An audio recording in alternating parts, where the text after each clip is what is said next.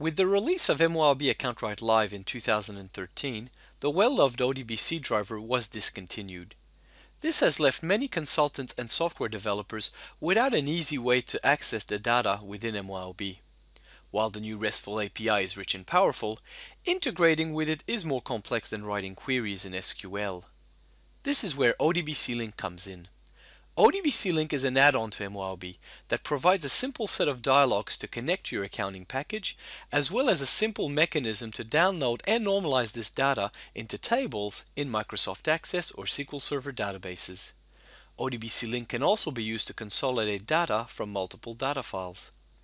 Once inside a database, the data can then be queried and manipulated as before using SQL.